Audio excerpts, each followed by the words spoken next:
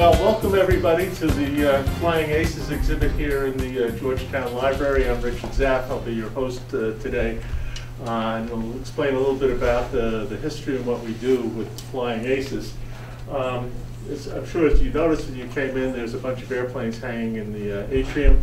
All those airplanes are powered, believe it or not, by rubber bands and rubber-powered model aircraft. And all of them fly. So it's not only just building these airplanes, but it's flying them. One of the interesting things about rubber band airplanes is that rubber band model airplanes were flying in the 1870s, well before the Wright brothers ever took off. And we have a small exhibit around the corner that shows you about the individual who started flying these airplanes. He called them planophores. And of course, now, we call them airplanes, but that was part of the exhibit. But as soon as the Wright brothers were able to fly, people started building models. The obvious initial choice for models, because they didn't have engines that small enough at that time, was the rubber-powered airplanes. That continued through the 1920s and 1930s. And a number of magazines grew up at that time. And that was the Flying Aces magazine. There were three things in this magazine that were kind of fun to think about. One of the things was there was always stories about things that were going on. And if you were a teenage boy at the time, the covers of these magazines were just killers. They were just wonderful. They had really great stories in them. I mean, who could resist the dust bombs of death? Or death stalks our Coast Guard skymen. I mean, with stories like that, I mean, who could go wrong? There were several different heroes in these stories. Kerry Keane was he was a humble millionaire who flew airplanes, and he was known as the Griffin, and he had a black or a red mask that he would fly to disguise himself. Now at 20,000 feet, who could tell whether you had a mask on or not?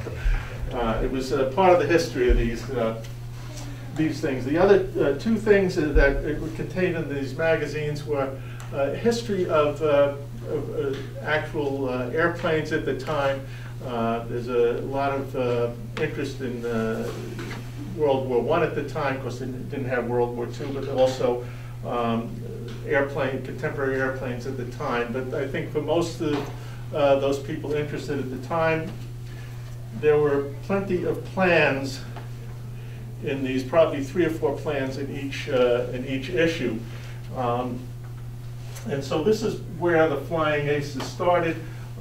This was interrupted by World War II, but a lot of guys, when they came back from World War II, wanted to build model airplanes again. By that time, there was a lot of gas engine type airplanes and stuff, and rubber-powered airplanes fell out of interest until the 1960s. And there were 2 guys in Connecticut, Dave Stott and Bob Thompson, and this was kind of a joke, kind of Flying Aces thing, which started rubber-powered model airplanes. And for the time of the 1960s and 70s, it actually went kind of viral to the point where in the Flying Aces organization now we have about 2,000 members nationally and internationally. We've got clubs in Canada, UK, and I think also in Germany. So it's spread out pretty much. In terms of some of the other things, we do have plans of airplanes, and I just wanted to point out here we've got a plan of Curtis Robin here, and because we're also interested in the history of aircraft and why this airplane is important. It was this is a copy of the airplane that Wrong-Way Corrigan flew. Wrong-Way Corrigan was an Irish guy. He wanted to fly back to Ireland. The FAA said, no, no, no, you can't fly that airplane. It's too dangerous. You'll wind up in the drink and die. So he said, okay, I won't fly to Ireland. I'll fly to the west coast of the United States. They said, fine. If you run out of gas or something, you can always land. Well, he took off one day, and he, quote, had a compass error. And he wound up in Ireland, and he landed there, and they were very grateful to have him there. They said, "You look cold, have a Jameson's and a couple of Guinness, we'll warm you right up." He came back to the United States. The FAA was furious, except the Irish population in New York City threw him a ticket tape parade down Broadway, and so he escaped.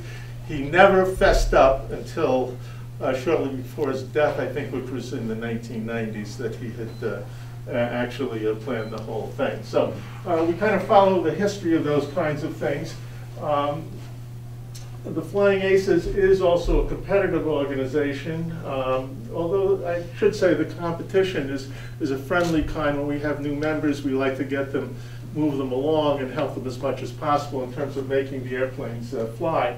And we have a couple of examples of some of the airplanes we have here in the different types of classes. And we'll talk a little bit more about those as we go outside. But this is a Peanut. And that's a class of airplane. You can build just about any type of airplane, but the wingspan can't exceed 13 inches. So it's for small airplanes. A lot of beginners think, oh, Peanuts are small, they're easy to fly. They're not. This is one design we've chosen for this year. It's actually from the Willow Company, which is a Massachusetts model company that is still in existence. That company, I guess, was also functioning in the 1930s, and this was one of their early designs. We give members the plans, and they can pretty much do them up in any color scheme they want. This is mine. I figured that everybody needs a villain, so I thought I'd be the villain with the bad guy Martins on it here. We also build very large airplanes and complex airplanes, and this is a Canadian water bomber, still in existence. It's called the CL-215. The real airplane actually is very cleverly designed. It's designed for very, very low speed. The way it gets water is that it will skim across the lake. It takes 30 seconds to fill its tanks with water, and then it has doors that will open up and drop water on whatever they want to put out, usually forest fires. The interesting thing about this airplane is the Canadians built it in hopes that the U.S. Forestry would buy a couple of them. They never did. But the Canadians bought them. This one is in Spanish colors, was a Spanish airplane. The Greeks have them, everybody else has them, but in the United States we don't. Too bad, it's a really great airplane. I want to talk a little bit about this fella here. He is one of the guys that's kind of the mascot of the Flying Aces, Phineas Pinkham. He appeared in many of the stories that were in these Flying Aces magazines. He was kind of a doofy kind of guy that was always getting in trouble with his superiors and always getting in trouble with the Germans, and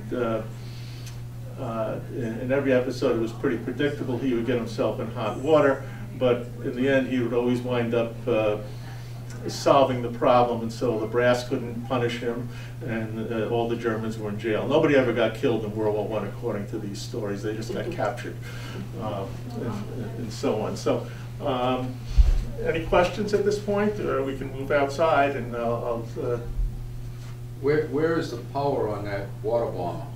In the nacelles? Yes, it's right in here. These are radial engines. They were probably. No, I mean for your rubber power. Oh yeah. Right there. And we'll show you upstairs. You can put an awful lot of rubber in a small space if you know how to do it. And we know how to do it, and we can show you how to do it, basically. So that's that. We do have one class of airplane. This is very light. We fly them primarily indoors. The reason for this particular aircraft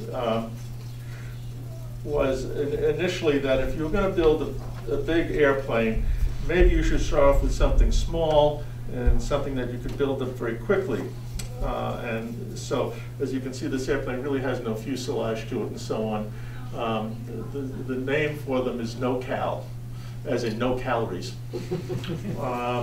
But with a little bit of luck, maybe we can do a little flight demonstration here and get this thing to fly around the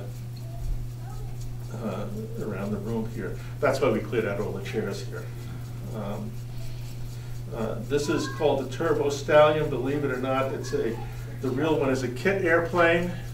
You know, you can build this yourself. All you need is about, you know, I'd say $50,000 for the kit, and then another $100,000 for the turbo engine. So for $150,000, you got yourself some reliable transportation, hopefully.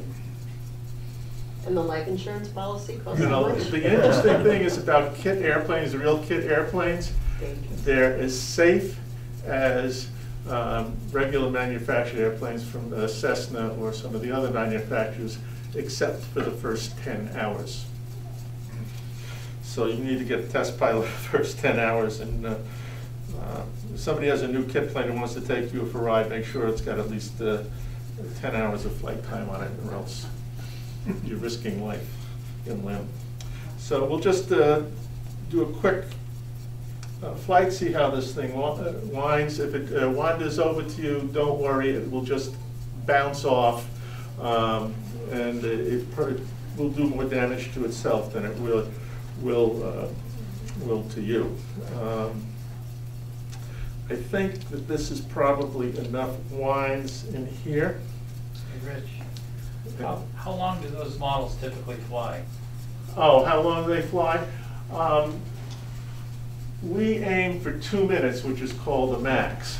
Indoors, it's very difficult to do that, but there are some people who can get very thin ones like this to fly for 2 minutes. Outdoors, we can get them to fly for over 2 minutes, and sometimes they fly a lot longer than that. And I think a number of us who have been in the Flying Aces for any time have lost some. 2 years ago, I had an airplane, and it circled over the field for 24 minutes before it got caught into the upper winds and went towards Route 95 or something like that. At any rate, we'll see how this flies, okay? I'm not guaranteeing anything here, but we'll see how it goes. Oh, nice. Oh! Whoa. Yeah, a little overwound it, but I think you have the idea.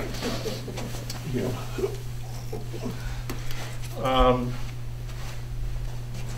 Just for some of you, I have a little cartoon here that I can hand around, and kind of gives you an idea of most of the people who were involved in the Flying Aces. We've got a little kid here. He's flying a paper airplane, and as it flies around, suddenly it sprouts landing gear and an aircraft carrier, and it lands on the aircraft carrier. And his teacher says, "I said, no more paper airplanes." And he looks up and says, "I thought you said no more mere paper airplanes." So you can pass that around. What we'll do now is we'll go outside and into the atrium there, and we can point out some of the airplanes and talk a little bit about the history of those as well as the FAC. And then you have an airplane called the Goon, and you can see it's a very slender, this is a very, very small airplane. And you have one of my favorites here, which is the GBZ. This airplane won the Thompson race in 1931. The Thompson race was basically the NASCAR race, the Daytona 500 of its day. It got a lot of ink from people and so on. And this airplane was built in Springfield, Massachusetts. And as I said, it just beat the pants off of everybody in the 1931 Thompson race. So they did the only sensible thing. They took the engine out of it and put a 750 horsepower engine in it. The original engine was about 400 horsepower. And they decided that they would try and set an all-time speed record with the airplane. That didn't work out too well because they think it developed high-speed vibrations, which caused the wing to fail on the airplane, and the pilot, Walt Davis, was killed, and they actually have film of it, which is pretty disturbing and ugly, particularly for a pilot. I just want to talk about this airplane over here. This is TBF. It was a torpedo bomber and a general bomber in in the Navy during World War II. It's called the Bush Bomber. Anybody know why? Well, I'm going to tell you then. George Bush Sr. flew this airplane. He was the youngest naval aviator in World War II in the United States Navy. He was shot down over Chichijima, which is near Iwo Jima, another island right next to it. And they actually have a video of the time when he was picked up by a submarine and kind of dragged out of the ocean like a drowned rat. So just has an interesting history to it. This fellow over here is the is a model of an airplane called the Parker DR-1. It's a triplane, and this is the airplane that Baron von Richthofen flew. The last one that he flew, he was killed in this airplane. He was shot down actually by ground fire. Some people say he was shot down by Roy Brown, who was flying a British airplane at the time, but I think the facts point out that he was shot down by ground fire. It's Not all Snoopy? red. Not Snoopy, Richard? What? And not Snoopy. You can get shot down, but Snoopy gets shot down by him a lot. That's for sure. The interesting thing is that von Richthofen was not only an accomplished fighter pilot, but he was a very, very good leader. And the fact that this airplane was all red, part of the reason was, of course, hubris on the side, haha, I'm good, you can't get me. But the other part of it was so that the other people of his squadron could see him. And within his squadron, which was called the Flying Circus, a lot of the airplanes were very brightly colored. And this was basically so that he could tell who they were, so that he could have kind of after-action reports and make adjustments in their ability to fly, because at the time there weren't any radios in the airplane. So that kind of sums up the history of von Richthofen. We have some airplanes. Remember I said there were one designs. This was the one design we had a few years ago, built by one of our guys. And this over here, remember I said there were stories in the FAC magazine. Well, this is the tailless wonder. You can tell by the skull and crossbones on the side that it's a model of one of the stories of one of the bad guys with a skull and crossbones. And we do have what we call a fantasy flyer class, where you can build models that weren't part of the weren't necessarily real airplanes, but were part of the stories that were written at the time. So the one I always want to do is either see the film Chicken Run. I want to do that. Which is certainly a reasonable kind of thing of a flying chicken coop. I think would be a great idea. So again, this is a P-40 over here. I don't know whether you noticed, but in the other room I failed to mention is that there is a partial the construction of the airplane that's hanging up there. This would be the completed construction of what the airplane looked like. It was one of the fighters that we had during the early part of World War II. It had its strengths and it had its weaknesses. It had a very low ceiling, which meant it couldn't fly very high. It wasn't all that maneuverable, but it had a lot of guns, and it could take a lot of punishment, and it could dive like crazy. So, it had its advantages, and it did hold the line until more accomplished airplanes like this one over here, the P-51 Mustang, came along, which was perhaps the best propeller-driven airplane of World War II. Of course, the Germans would argue that the Messerschmitt ME-105 was the greatest, and the Brits will tell you it was the Spitfire. But we're all Americans here, so that's the best one. So, any questions about these other airplanes here? Just how long does it take to build an average airplane? It depends on how obsessive you are. We have some members of our club, fellow by the name of Vance Gilbert. He's an accomplished folk singer. He builds like one airplane a year. They're very, very complex and so on. I'm retired. It still takes me about 6 weeks to 2 months to build one. You know, working on it a couple hours in the evening and so on. So it depends on the complexity of the airplanes. That water bomber I had built it many, many years ago. It took me all winter to build that airplane. But it'd be a lot less for a beginner, for a simple student. Yeah, the simple airplanes, these kinds of things, the NoCal that I flew in there, that airplane will fly. You could build that in an evening or two. And there's some airplanes, this is a dime scale. That's because back in the 1940s, you could buy a kit for an airplane like this for a dime. They generally had a wingspan of about 16 inches and so on. Those airplanes can be built up pretty quickly and so on. So it depends upon your motivation, how obsessive you are about the detail and that sort of thing. So, Yeah, are they expensive though?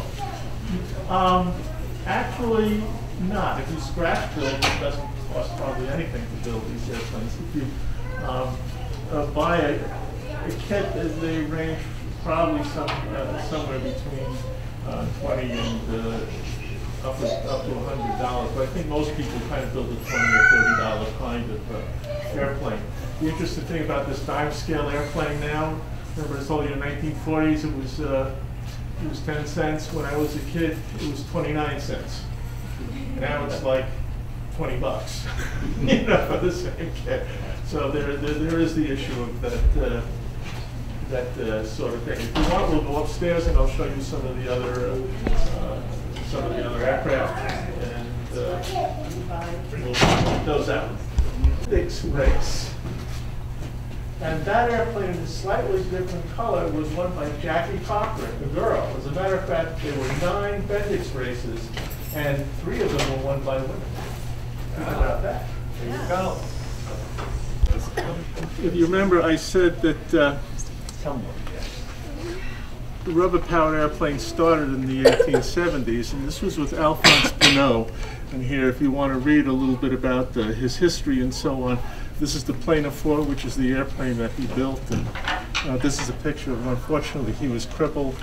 And the tragedy is that I think he was in so much pain in later parts of his life that he suicided. But he was quite a contributor. He was way ahead of his time in terms of aeronautics and so on. And was a real contributor to the Wrights, although I don't think they ever met. Now here we have the Giants this is a peanut airplane, again, 13 inches. We have a class for giant scale airplanes, and my friend Jack Cation built this. You can see this is a Waco biplane in the 1930s. It's really big. Some of our club members have seen this fly. It's really quite spectacular when you see it in the air. It looks like a real airplane. Over here we have the Habicht, which means hawk in German. And during the 1920s, power gliders like this were all the rage in Germany. It was during that time also that they were using to build up a number of pilots for the Luftwaffe, which were somewhat infamous during World War II. So we have some static airplanes down there that if you want later on, you can look at those. The big silver one on the left-hand side, that is a Junkers Ju-52. It was an airliner during before World War II. During the Spanish Civil War, the Germans used it as a bomber. It's one of the airplanes that bombed Guernica. Then it was used as a freighter pretty much throughout the war. And, that type of airplane survived mostly in South America as freighters to our time, basically until the 1990s. So wasn't Newt Rockney killed in one of those? Who? Newt Rockney? He may have, and it was either that or a Ford Trimotor. No, it was at Yonkers. It may well have been. I'm not sure about that, but it's certainly a possibility. We have a little area over here which shows you how we build airplanes, and if you come over here, we'll do a little description of that. Believe it or not, this is our signature airplane that we use to fly indoors, and 25th of this month we will be having a contest at Pembroke. Everybody's welcome to come and see what's happened. Bring the kids if you so desire. This airplane has a very manly name. It's called the Pussycat. And it was designed by Al Backstrom, and he did a very clever thing. He put all the directions on how to build it exactly on the plan, and if you build it exactly as he has done, you wind up with something that looks like these, and you can see the stations where you lay the plans out, and then you kind of construct things where you're building the fuselage. And then over here we have some colored things, and then we have two completed Pussycats. They fly very well. And we have something called a mass launch contest where there are two of them. And the interesting thing is the person that she beat is, I won't mention Ray Harlan by name, but he is he's now retired, but he was a professor of aerodynamics at MIT, and is quite a leader in terms of building model airplanes and so on. Has set several national records with model airplanes. So he was beaten by a 12-year-old girl. So for you ladies there, the girls can do it. Tell them about the Budding contest engineer. once a year in New York. What? I will. Oh, okay, that's in the works. Yeah, we also, there is also a national contest. I'll get to that later. We have a contest at Geneseo, New York, every year, in which people from the West Coast and from England and Canada and so on come. It's quite a get-together, and we fly just about every type of airplane there that you can imagine. In these magazines, you'll also see the present Flying Aces magazine that we have. It comes out 6 times a year. It costs $15. Along with that, you become a member of the Flying Aces or FAC. There are also a few plaques in here, and those plaques were from the contest at Geneseo, the national contest, which is run every other year, but it's actually run every year because the interim year is called the non-nats. But the same people show up, and it's just as much fun. I would say it can be quite competitive there, but it's also, if you choose to be kind of laid back and just enjoy yourself. Well, Richard, where do you get if I can ask, where do you get the materials to build that model with? You know, that's can becoming. I get it at Michael's? Can I go to Michael's or a Yeah, store I think like that? if you show up at our contest, we'll give you the materials and the plans. But you know, with the death of most hobby shops, that's becoming a problem. But probably Hobby Lobby, you can get balsa wood. Rich, Peel Craftsman down in Newburyport is carrying the Willow line now. Oh, great! And he's got boxes of wood balsas. Wow. Excellent. This is where? Peel Craftsman. All right. 2.5 Center Street in Newburyport. Right. Wow. 3.5. That's cool. 3.5. Yeah. At any rate, I want to move on to this airplane here because it's one of my favorites. That's okay. This is a racing plane in the 1930s. It was flown by a guy by the name of Roscoe Race, which was like in the 1930s. He's the only guy to win it 3 times. This airplane is the one in which he won the last 2 times in 1938 and 1939. The reason that I mention Roscoe is that he was quite a character. He owned a pet lion, which he took around with him. And there are 2 rather interesting stories about Roscoe and the lion, which was called Gilmore.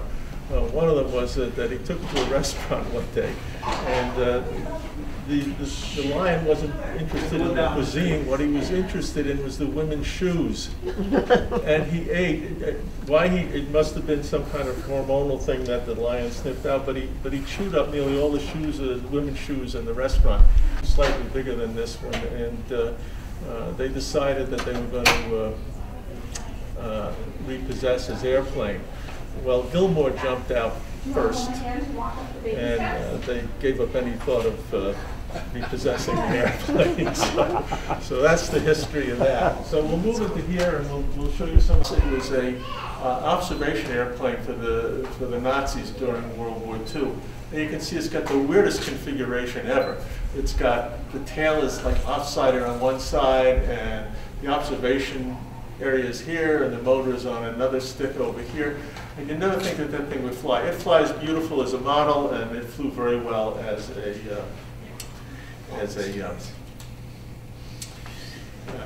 an actual airplane. The interesting thing is that we as human beings like symmetry. Actually, with the propeller swirl and the torque of the engines and what they call geometric precession that is created by a propeller airplane, this is probably a better configuration than a nicely balanced airplane that's symmetrical on both sides. This airplane over here is an SC-5. This was probably one of the nemesis airplanes of Baron von Richthofen down there. It was a British airplane. It was very good because it was heavily armed, and unlike a lot of the airplanes of that era, it was easy to fly. And you have to remember that the people that were flying these airplanes were somewhere between 17 and 22 years of age. Most of them, by the time they got to the front, didn't have very much experience. As a matter of fact, if you were an English pilot, your chances of getting past the first 2 weeks of air combat were not very good. As a matter of fact, getting through the first day would be a miracle. If you got through the first 2 weeks, you might actually be useful as a pilot. But up until that point, you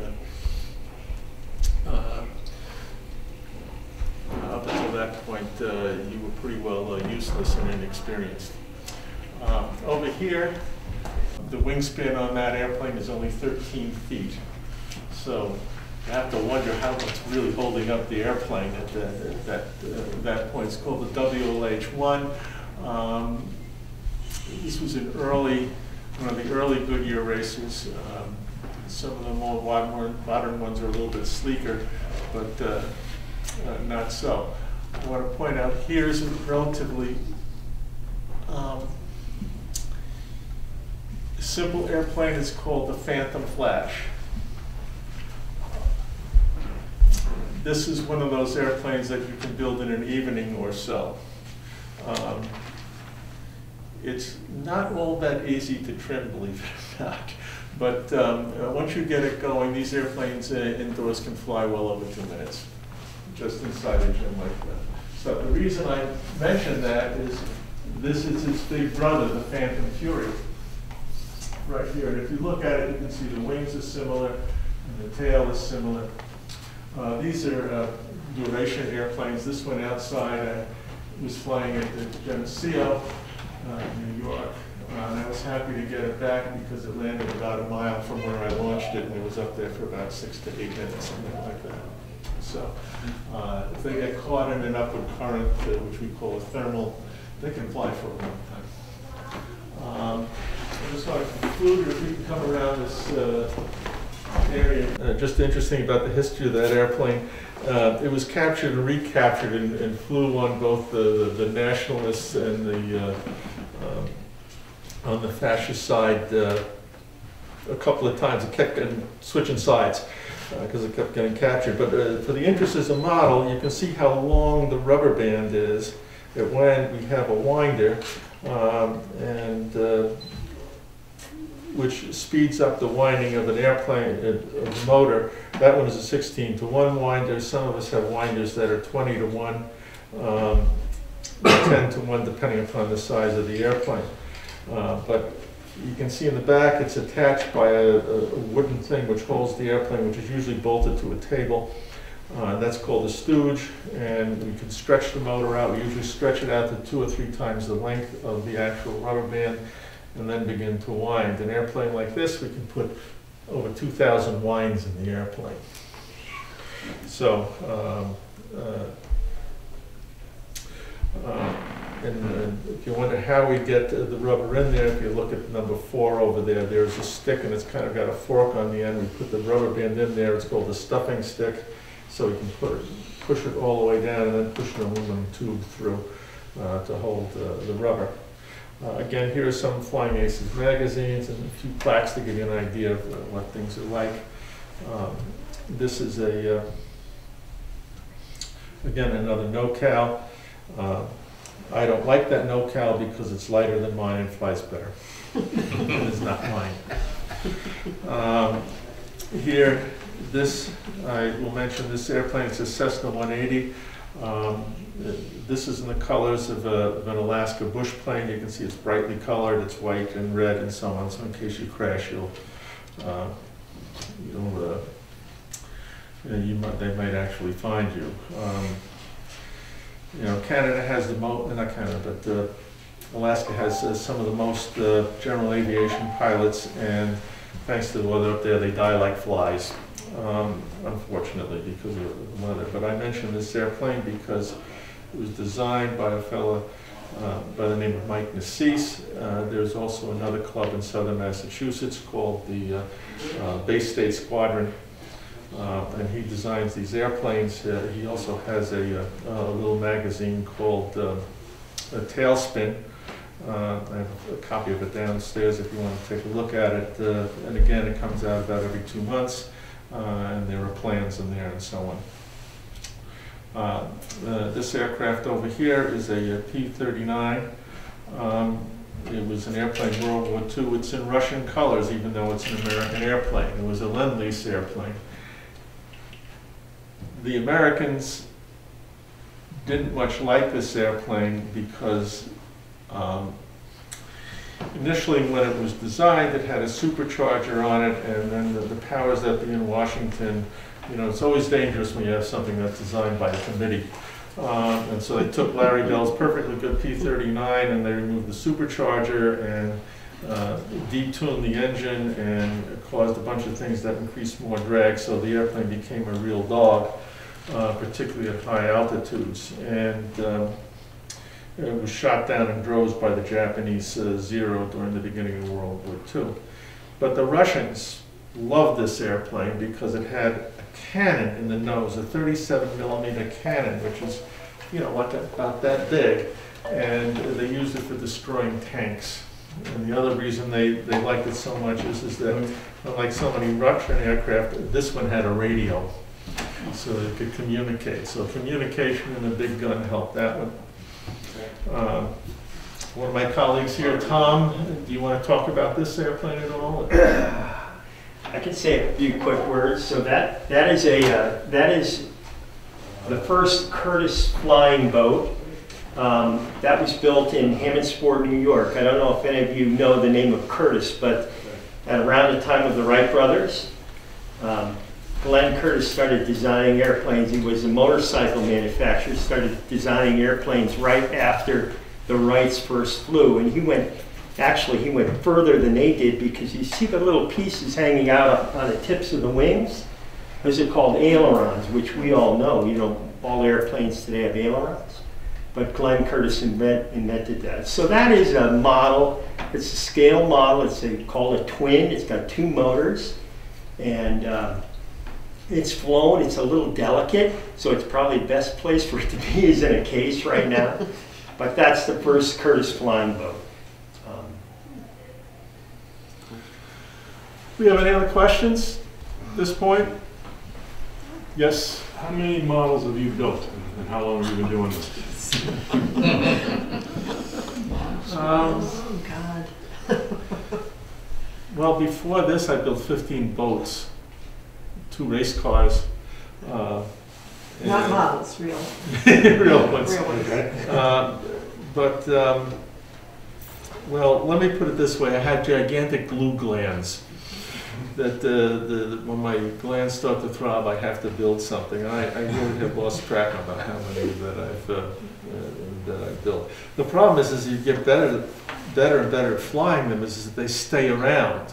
when you first start, it's not so bad because you take them out to the field and they wind up in a tree and they crash and you just go build another one. But after a while, you start to accumulate them, and that's. That was going to be my question. How many have survived? Well, the better you get, the better they survive. But I'll tell you just a little story. I was Nancy, my wife here. She was having the oil burner man come and look at do the oil burner, and the apprentice came up and said, "Gee, your husband likes airplanes." And Nancy said, "Well, yes, you know, he's a general aviation pilot and he kind of likes airplanes." And this fellow said, No, I've seen them downstairs. He really likes airplanes." And we have a very small basement. Very small. Which is true. There's probably a bazillion of them down there, although here, thankfully, many of these airplanes are also been built by other members of Flying Aces. So we've got members of the Flying Aces here. If you have any questions, you can talk to me or you can talk to any of the guys. They'll help you out. To just repeat, on the 25th of April, the 25th of March, and I'm sorry, the 25th of February, then 25th of March, and then the 22nd of April, we will be having a contest up at Pembroke School. You're all welcome to come. Just bring soft shoes and wipe your feet because they don't like it tracking dirt all over the Brand new gym floor. brand new gym. But other than that. Oh, you might want to mention there's a website for. And there is a website. There are two websites. If you Google Flying Aces Club, it'll come right up. That's the national organization. And we have this Stealth Squadron. If you Google Stealth Squadron FAC 49, it'll come up and it will list the kinds of goings on. We also meet in Methuen on the first Wednesday of every month, and if you'd like to attend those meetings, you can talk to me and I can either give you directions, or if you live in Georgetown, you can certainly drive over with me. It's rather interesting going to that meeting because that used to be the site of Golden Age reproduction models. There are over 250 different plans of model airplanes, and the plans are about the size of the ones here. As a matter of fact, this P-39 is one of the plans. And if you're interested in airplanes at all, it's a real overwhelming shocker to see all that stuff. And it's in the guy's basement. Right, in the basement. It's in his basement. He really likes airplanes too. Yeah. So anyway, I think that concludes it unless we got anything else. Oh, thank you. Thank you very much. Thank you. Very good.